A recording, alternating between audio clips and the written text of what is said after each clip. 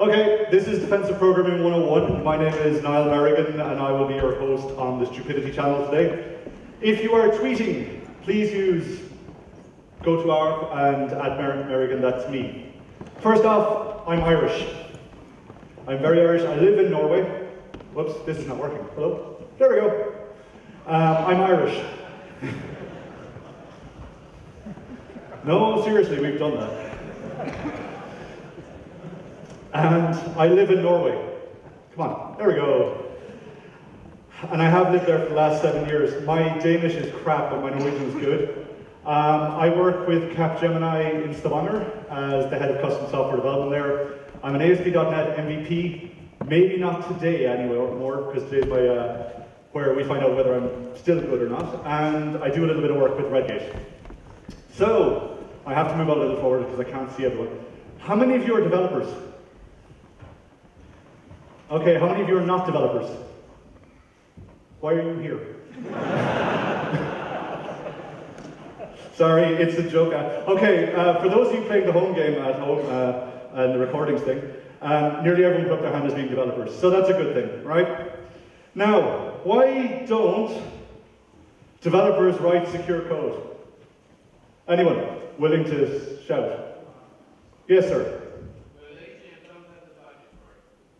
We're lazy and we don't have the budget for it. Come see me afterwards. I'm giving you an Xbox 360 subscription for a year. Well done. That's exactly it. Yes, I reward people who interact with me. It's very handy. It's called bribery in my country. Our politicians are very good at it. We, as programmers, don't write secure code because generally we're lazy. That's one thing. Maybe not always. I'd like to think that you guys are actually quite good at what you do. Generally, it's because it's hard. But mostly because we are a very trusting bunch. I've written this code. It's my child. Why would I want to break it? You know? Go out there, son, and play with the cars on the little white line. If you come back in, you can be like Sparta. You know, the Spartans. That's exactly what we have to think of our code sometimes. We don't write secure code because, yes, it's very difficult to write. It takes time. We don't have the money. Sometimes a guy in marketing or sales will come in and go, hey, Niall, I got a new job. Say, yeah, what is it? We need a CMS written. Cool. When do you want it by? 4 hours. Okay, do you want a security with that? Yes, no. We're not getting that. We write code for these lovely people, our nice users. They're very happy, as you can see. That's because later on in life, she will discover that perms have gone out of style. I'm trying to figure out what the little, let's see if this works. Yeah, it does. The little kid here is doing. So. Now, users, as we like to say, if you say go A, B, C, they will go A, B, C. They won't ask why there's a B. They will just do it. We make money from these people. Be nice to them. Right? I know it's a very difficult concept for most developers. Fucking users. Sorry, can we bleep that out? As an Irish person, I find it very hard not to swear. For the American, I'm sorry. They're very, by the way, sorry your country shut down.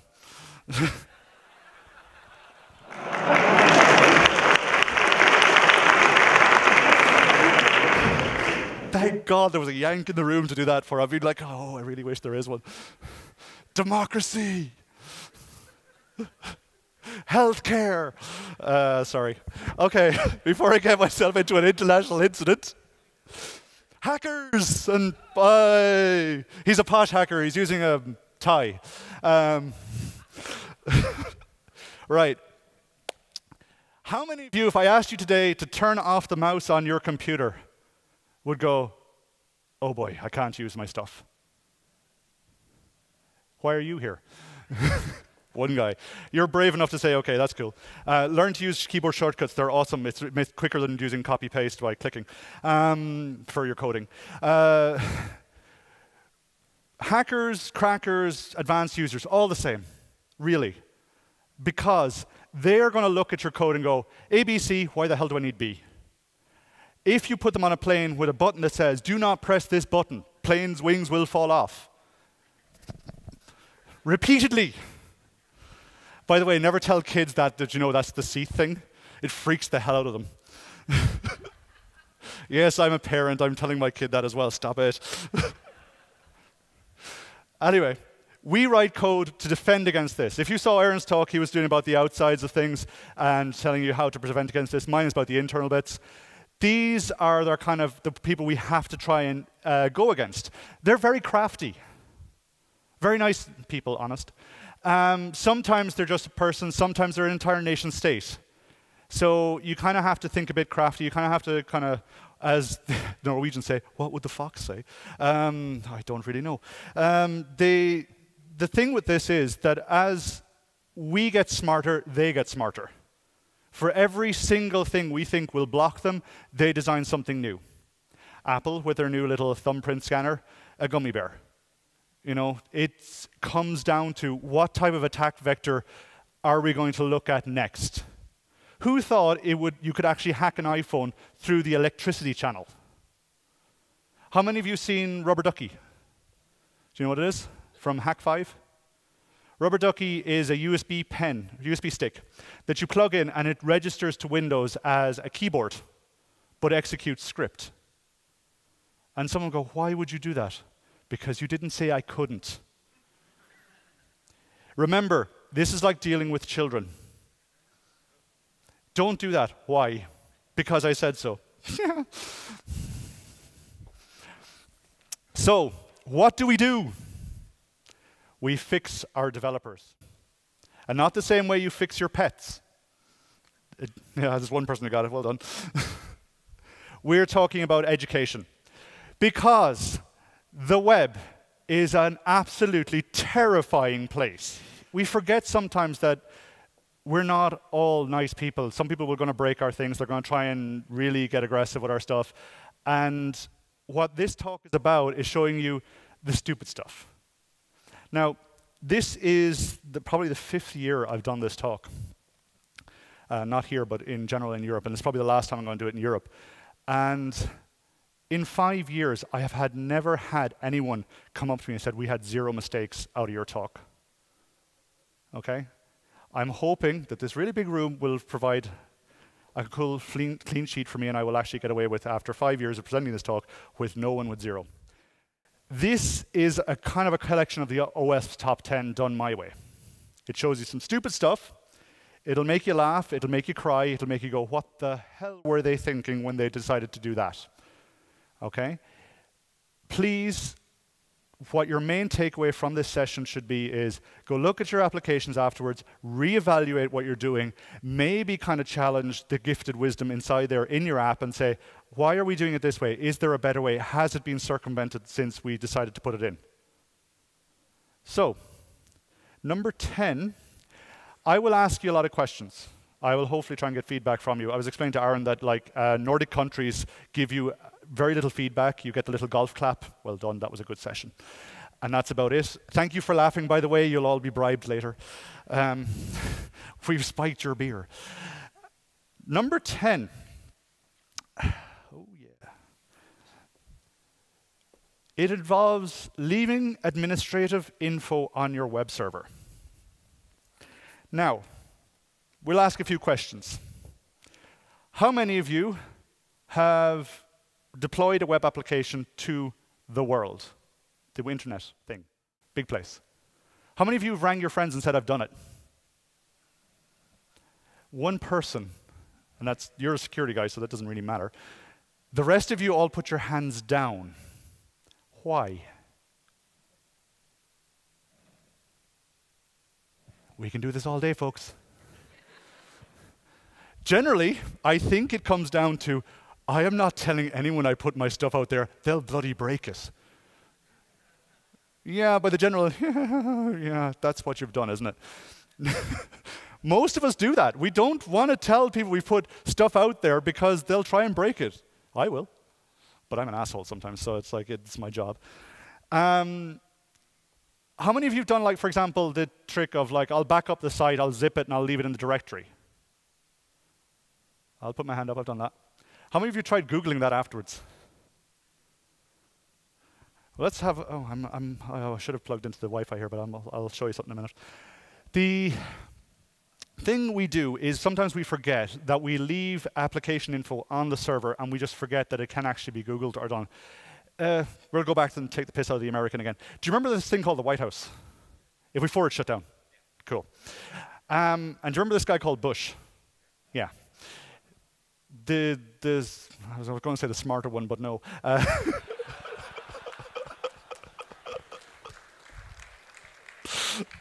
I'm sorry. The one, W. Do you remember the robots.txt from there? If you've never seen it, go Google oldwhitehouse.gov robots.txt.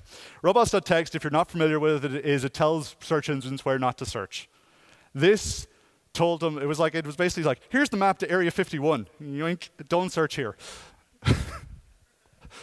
Nothing to see here, folks. Just carry along. W. It was. I was thinking the webmaster was like an webmaster that day. They just did not get it. And when it was found, it went really, really viral very quickly because it proved something very simple, that even very smart people can make stupid mistakes by leaving that type of information out there. We're going to see if this works, and if it does, great, and if it doesn't, oh well. The Tinternet, where is that? Yes, we can't see that, can we? No, we're going to try and do something here. All right.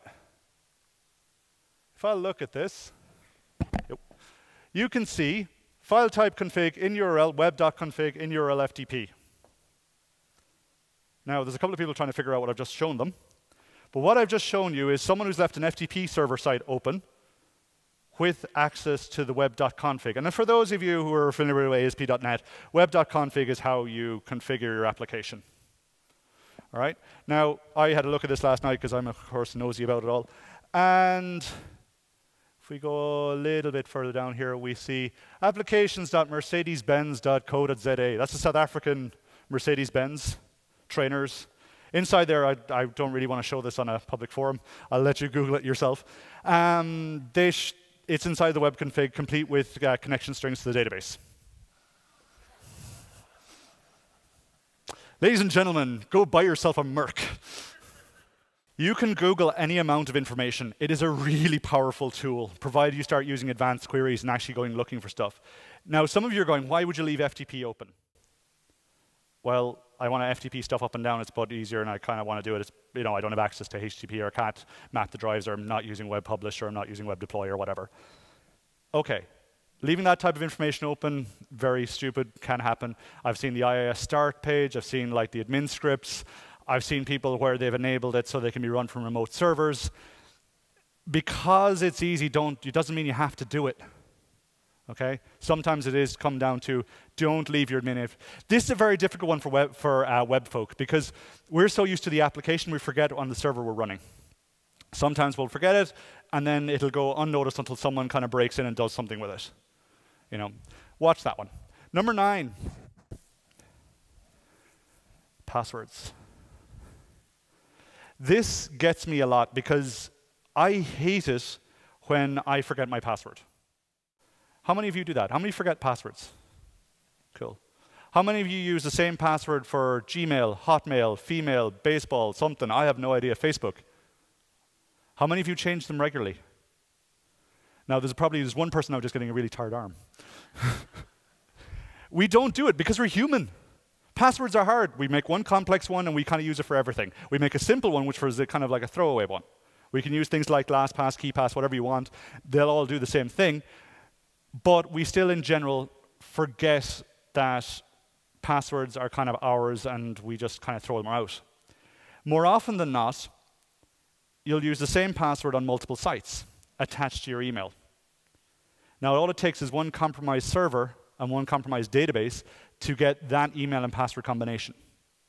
How many of you have kind of seen, like, when I forgot my password, I'll email it back to me, and it comes back in plain text? How many of you hate that? How many of you want to go back and shoot the developer? There's a lot of blood in this audience. The Vikings are back. You know what? It would be great if we could actually leave a really bad developer's head on a pike outside the door. You be stupid, this is what happens. I think you used to do that to the Irish. I don't know. Passwords, in general, cause us a lot of problems. It's very easy to forget to encrypt them. Okay? Hash them, whatever. I'm sorry, I'm going to be very specific here. Hash the passwords, don't encrypt.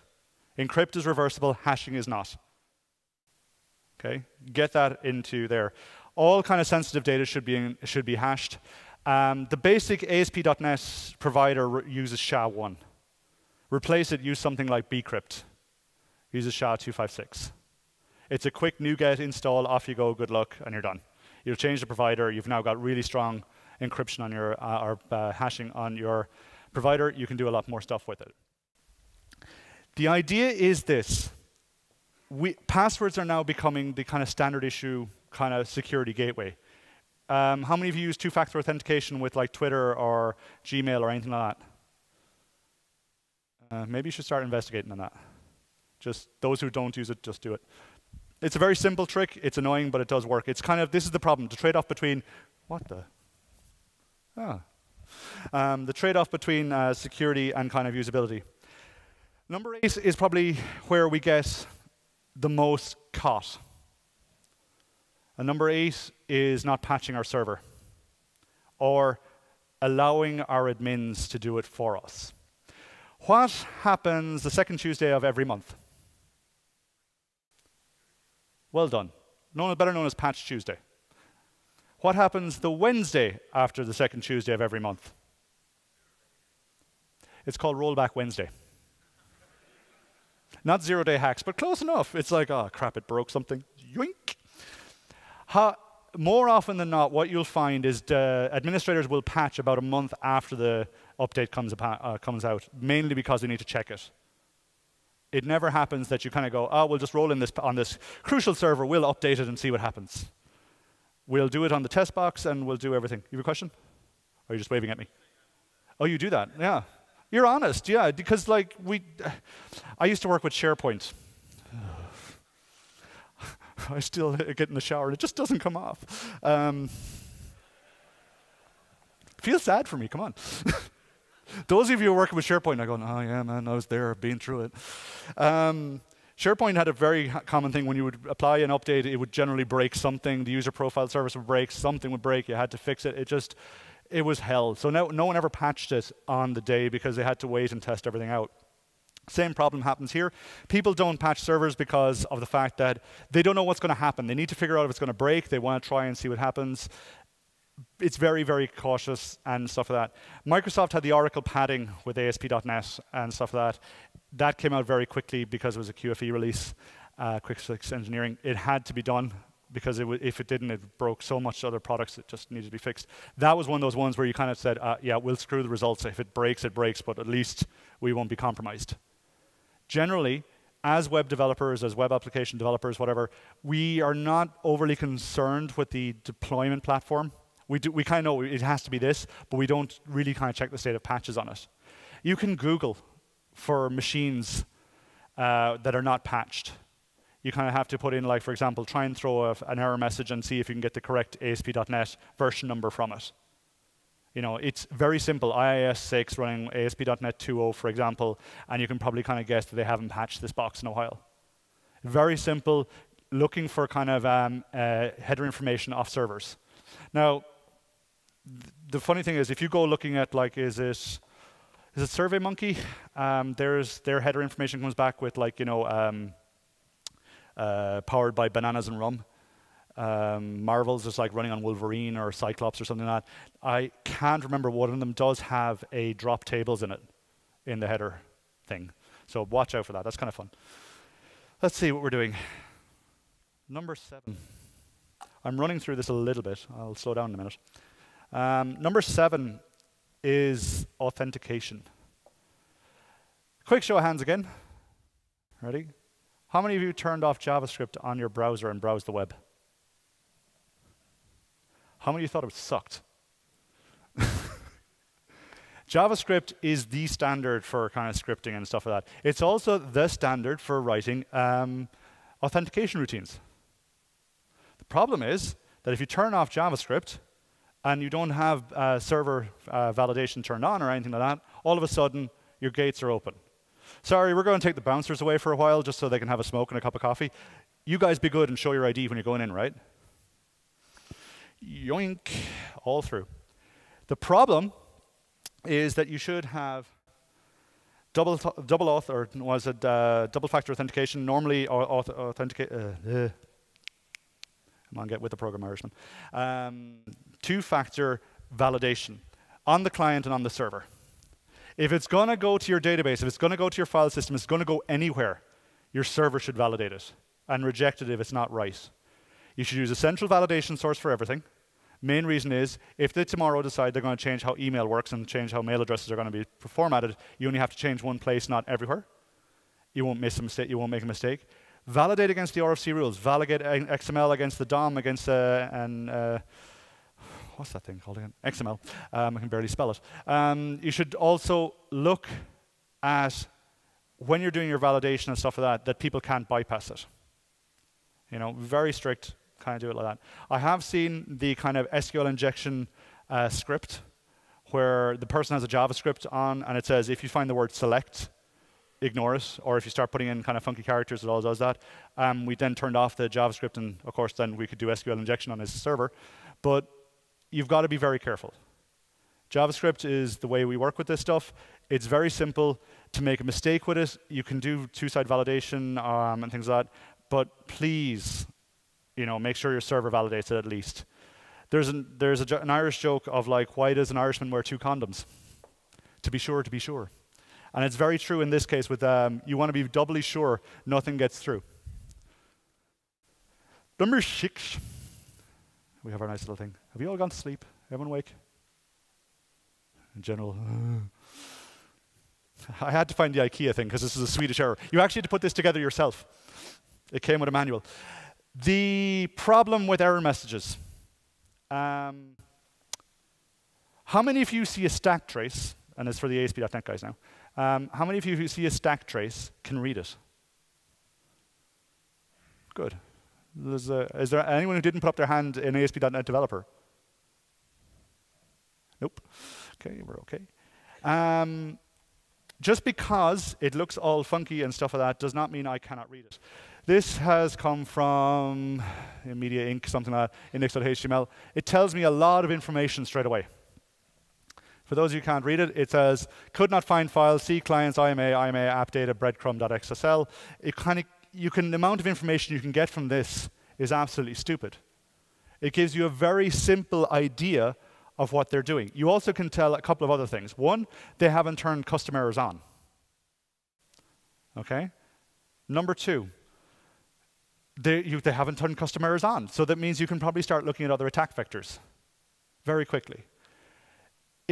I found this on the Irish Examiner website, or something like this, and it was written in VB.NET. And I thought, okay, there's my first mistake. Number 2, this thing comes up, and I'm like, oh God. I emailed the webmaster and said, listen, you're doing this wrong. By the way, there's a bug in your code here. Here's my bill. Consulting. Screwing people out of money all the time. I mean, we're being good. The main issue with this, and it's very simple to actually fix this type of error, is turn remote errors only.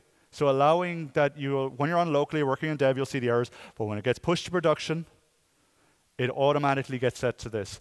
Now, if you've not seen a thing called Slow Cheetah, it's XSL, the app web config and XML transforms. It's a tool written by Sahid Hashimi in Microsoft as part of the web deploy team. He has written this thing which allows you to basically say, okay, I want to, when it gets deployed to production, change all the following values. It's very simple. It makes it very easy so that when you push it out to production, you can be guaranteed it's going out with the correct settings.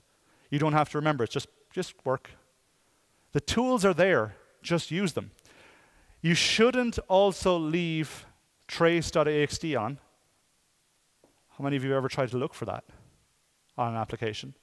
I've actually went looking for it, and then those who they appear, it gives you a good indication of what's actually going on. Elma.axt. Any familiar with Elma? Logging system? If you incorrectly configure it and kind of leave it a little bit open, it does show you a hell of a lot of amount of data. It absolutely is horrendous what it did. It just says, yeah, here you go. I'm going to tell you everything. Shh. Good luck. Go break stuff. Glimpse.axt. Have you seen Glimpse, the product from the guys working with Redgate? Not seen Glimpse? Please go check out getglimpse.org. It's a firebug for your application in the browser. And If natively it's quite secure. But if you do, say, for example, I want to see what's happening, why is something slow, and you're a consultant, you log in, you just changed it so it's visible to everyone else, it will show you things like for example, the connection string. So be very careful when you kind of turn your debug off, turn remote errors on, minimum, but you should have custom errors on. Number 5, permissions. This, I think, is probably the trickiest part in the kind of 2010 plus era of Windows development.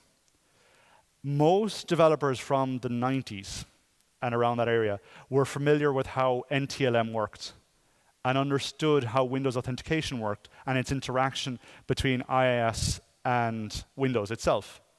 Because in that stage, you kind of had to understand how Windows authentication did work. For example, have you ever gone into a client or a customer, or have you ever set up an application whereby you have Windows authentication working against the database? You log in, it works. You publish a deployment, and it says it can't log in with network service. Anyone done that?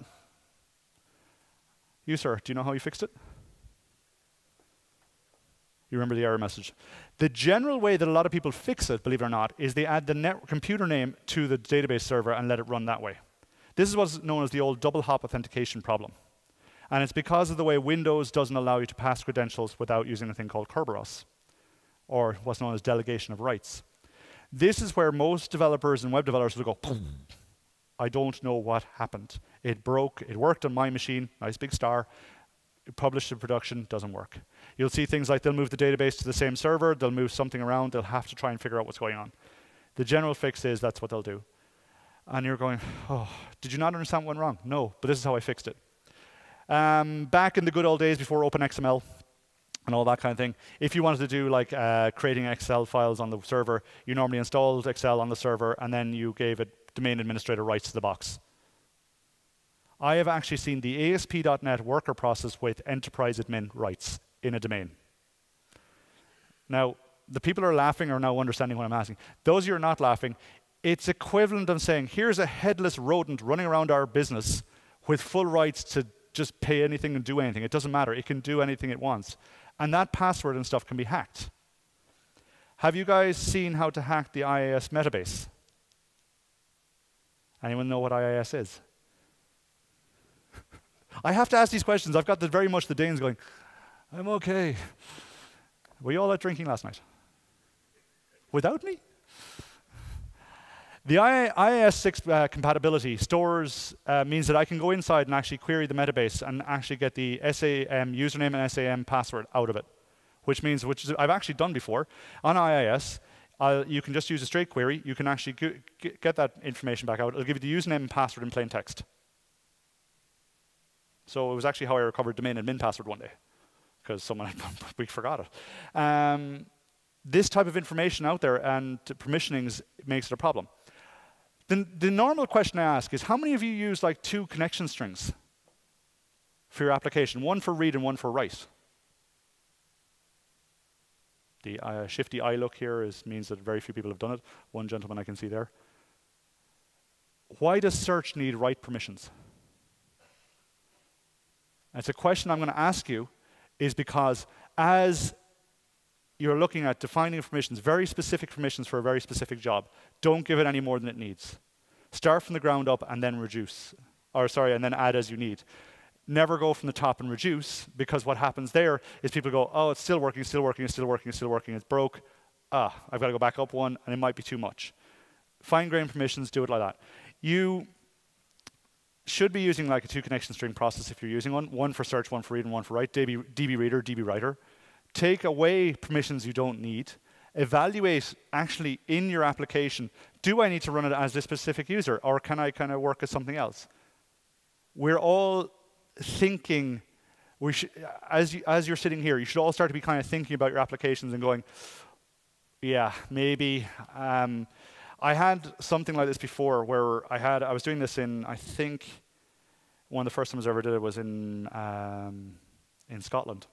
I had a gentleman sitting in front of me, and I said, how many of you give permissions like this? And then he says, I have SA running on my connection string. And I went, right. I said, what's your site? And he goes, www dot. And I was like, we're about to see if we could do an SQL injection attack, because at SA level, I'm going to show you something later with an SQL injection attack and how much actual information you can get out. And it's frightening, because I was trying to figure out, why would you need SA or system administrator level permissions on a database to do a simple query? There's nothing that you should need SA for. Thank you. Yes, it is ignorance about how to set up SQL Server. The problem is, like as we say, developers will go, it works, don't touch it. You know? How many of you have actually done that, where it goes, it works, and then leave the testing to someone else? People like me. We, as developers, need to be more conscious of these type of problems. Right. We're starting to get into the fun bits. I'm going to do some demo work now. Have you heard of directory traversal? Anyone? One person there? 2, 3, 4. Directory traversal is where you can access up and down where you shouldn't go. For example, the basic example is directory browsing is enabled, and you kind of go bouncing around and it doesn't show you anything. But consider the following. The web.config cannot be downloaded from an application, correct? Sorry? If you have directory access, it still won't allow it. Because IIS will block, because it's a blocked file type. But let's see if this works. Come on, kiddo. Is this it? Yeah, OK. I'm sorry, I have to kind of search around a bit here, and we'll see if this works. And this might go somewhere. Hello. Oh, boy. Come on, demos. Hello? Right, that's there. Jesus, I'm really, do you know what? As a developer, I'm really complicated. Screens are complicated to me. OK, this is just going to have to go somewhere here. Is that the right one? Yes. Can we debug this, please? F5. Are you running? Oops. There we go. All right, I'm going to just enhance this a bit. Can everyone see that in the back, even those up in the nosebleed seats? OK, this is a very simple site. I call this Project Swiss Cheese. It's the most secure site in the world, as you can see, running over HTTP. This is a very simple site. This kind of demos some functionality that we would, in general, have in an application. So I have upload a file. I'm going to choose a file. It's called badstuff.aspx. I'm going to show and save and show. It should show as an image, but it's not, because it's not an image. Open image in new tab. Ooh. What's that? That, my dear friends, is badstuff.aspx. This is just a simple file browser written as a single page. And what it allows me to do is bypass fairly much everything I want to do. So I want to download web.config. We'll open that. We'll see what version of something it. Oh, there it is. Come on, come on, come on, come on. Oh, what is this? Ooh. Web.config downloaded. Now, I don't know about you, but it tells me a lot of stuff. I see a machine key. I see membership providers. I see connection strings. I see everything. I know this is a very trivial example. What this actually is doing is someone has allowed an upload and not checked what type of files they're going to upload. I uploaded a file, found out where it was going to be put, and then just said, right, let's do this. It's a stupid example. But as one fellow says, why would you do that? Because no one said I couldn't. Now, right. As you can see, if I had written that code a little better, I'll show you what a code actually looks like. If I can move my mouse a bit. And we will show this. Was it this one? There we go. And this is complicated doing it like this. This must be what pair programming is like. Someone stop moving my mouse. Okay, we're just going to stop that. I look so stupid right now. Do I have bad stuff? I'll open it. Open. Oh. Hang on a second. I'm going to do something stupid here. And we're going to put this over here so I can actually use it on this. No, that's wrong. Bear with me for a sec while I try and make a bad situation worse. Demos, uploads, bad stuff.aspx, run back over here. There we go. Okay. When you load the page, just does a quick look for what current application path I'm in. It checks, gets a list of all the files, search option, all directories, just gets all the old directories all below this, binds the files, and binds out a repeater. Something stupid. Number 2, for the download, which is the most interesting part, is it just gets the thing and just sends file read all bytes and then just output streams it. So it bypasses the IIS filters and just sends it through ASP.NET. This is a common thing when you want to try and force a file download. If you want to, for example, not display a text file, but actually get them to download it, download the PDF, download something where it would normally natively open in a browser, this is a common scenario. People will actually use this. In my case, what's made the difference is I've told it, ignore all that and just kind of just download the files however I want. I don't care. Whatever link I click on, download it. Now, it's a stupid example, but to some people, it's probably a revelation that you can actually do this type of thing. And when I showed this one the first times, I had a person actually say, we do this.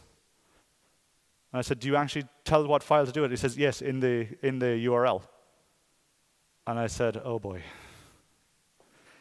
Because it worked. And at that point, the problem was solved. And the person thought, next problem.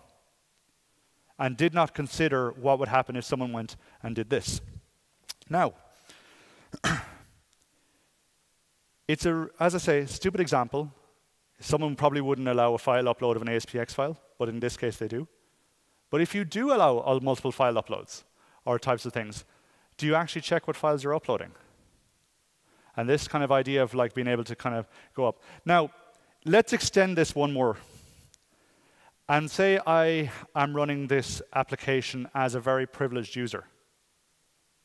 Something that has access to root C or beyond. And I go into C, Winder, System32, drivers, or someplace around there, and I go looking for the SAM and security databases.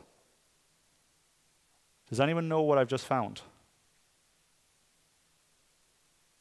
Anyone heard of off? Yes, sir. You did. You just found all the accounts. And if I gave you those 2 pieces of information, could you break them? It's a question. I'm going to wait here, but. You have the machine key. If you've got information, use offcrack, brute force. 1 GPU, and you're kind of going through all this. There is a thing called Radeon City. If you've not heard of it, go look it up. It is a 25 GPU cluster running Radeon graphics processors. It currently processes 186 billion passwords a minute. Now, for those of you doing the maths and the guys at home with the calculator, that's about maybe 25 passwords per person per minute. I don't have 25 passwords. Even that many combinations, this thing is just chunking out stuff. It can crack nearly every known password in Windows in about 6 hours. Just by brute force. And a small nuclear reactor going beside it. And given that you can probably buy a nuclear reactor, because we'll buy it from you to provide money. I've got 10 minutes, is it? Sweet. Yeah, actually, anyone want to buy a nuclear reactor from the Yank, they'll probably put them back in business. Okay, no more jokes at you, I'm sorry. Okay, where are we at? That's number 4. That's our demo. Number 3. SQL injection, no, it's actually XSS injections. Injection attacks are still very prevalent, even in this day and age. Okay? It's stupid. We should be kind of getting better at this information and better at this stuff, but we're not. We're actually getting worse because people are kind of going, yeah, it'll be fine. Everyone else is doing it that way, so why should we worry? The amount of times you get caught with this. Script injection, there's 3 different types. There's the DOM, which is very common. There's non-persistent, less common, and persistent, which is the least common but the most dangerous. It's the one where you just type in something and you expect to get script back and it does all that. Now, I've seen people say, okay, we'll use scripts and try and avoid this. We'll use JavaScript and trying to get this working out and avoid this. But then you can start putting stuff in HTML characters, formatted specially, whatever. It starts getting, there's the attack vectors out there, and there's tools written for this. They're just going to go off and scan your site, as you pointed out earlier on. There's tools written for this which will actually just kind of start hitting your site with every type of crap I can imagine and give you back a report saying, yeah, they're probably susceptible to the following. Go try it. It's very simple and cheap. Now, as cookies, with the EU and the cookie directive and a whole lot of things like that, doesn't that really sound like a dodgy 80s band's the cookie directive?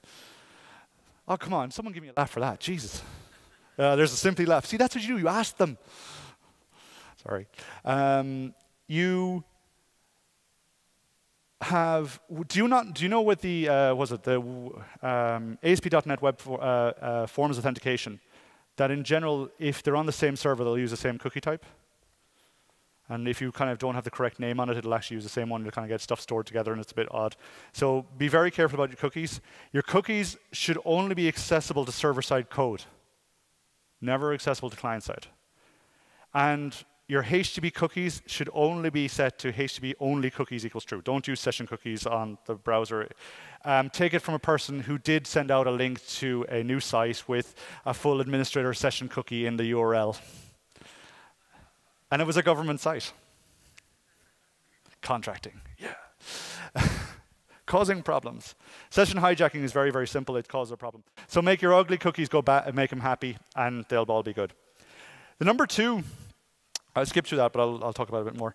Number two is still, believe it or not, SQL injection attacks.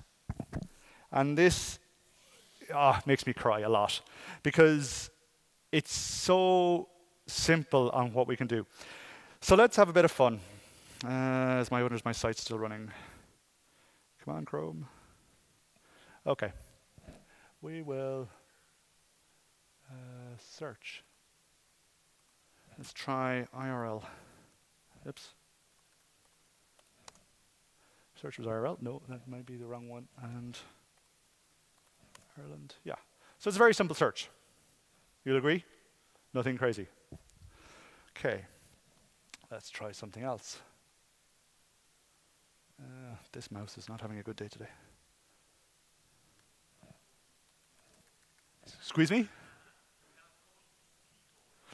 Oh, well played, sir, well played. It's always one second smartass. There we go. Okay. What happens here? Do. Search. Ooh, what did I find here? Sorry, it's telling you what SQL servers are running on my computer. What the hell just happened there? Matrix, that was the glitch in the Matrix. You all saw that, right? No, it wasn't just me. You are the ones. How to freak out a presenter, make the screen go black. There's some guy actually out there with a little zipper going, ping, ping, ping, ping. Okay, that's a very trivial example of something stupid. Let's just bring up SSMS here, yes, and see where this on screen goes. I have multiple search thingies for this. Okay, how am I doing on time? 5 minutes. Okay, quick. Come on, computer. All 16 gigs of RAM. Let's do it. I have to find another query. Now, if I was to show you something here, and where am I going to? Here. What does this look like? Anyone? Straight login screen. ASP.NET Forms auth, kind of standard issue login wizard. Yeah. Okay. Right. What could you imagine then they've done? They've run.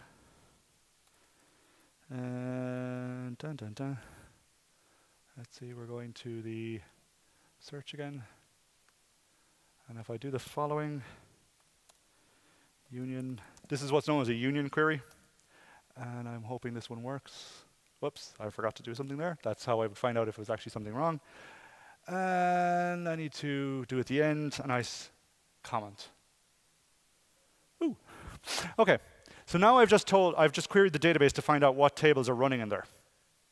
Okay, as you can see, ASP.NET Applications membership path. So I know they're using the ASP.NET membership provider now. So far, so good. What do we know about the ASP.NET membership provider? It's table schema. So if I do a nice big another query here,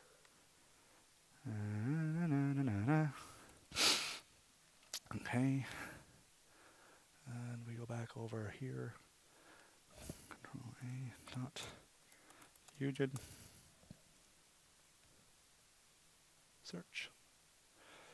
We can now see the users and their passwords. Now, for those of you kind of wondering, well, what good is this? They're all encrypted. In this case, they are actually encrypted and not actually hashed. We will bounce up another piece of code. But first, to prove that everything is actually above board, stop doing that. That freaks me out. Project. We'll just do the ASP.NET configuration. Okay, security.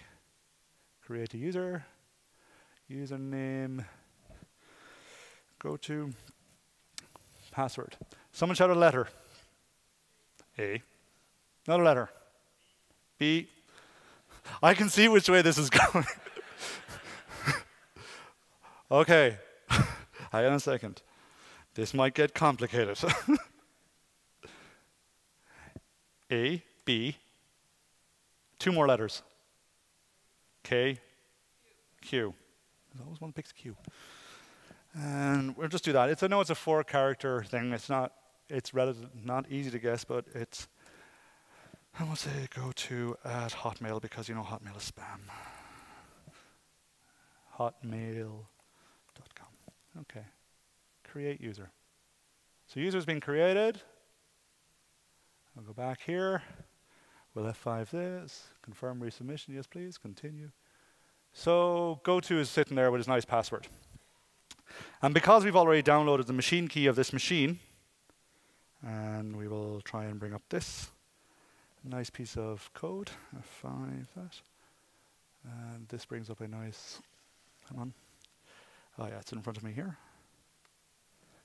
We are going to go back to here. And try and copy this with my dodgy mouse. Stop using the keyboard. Why you shouldn't encrypt your passwords.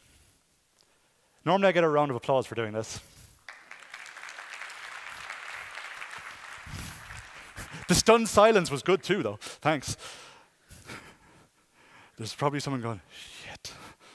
Can you swear? No, yeah, you can do that in Denmark because they don't speak English here, so it's all right. That's one of the first things that got me in Norway when I moved up, that there was swearing at like very early on in the day. Anyway, that's our demo done. Number 1.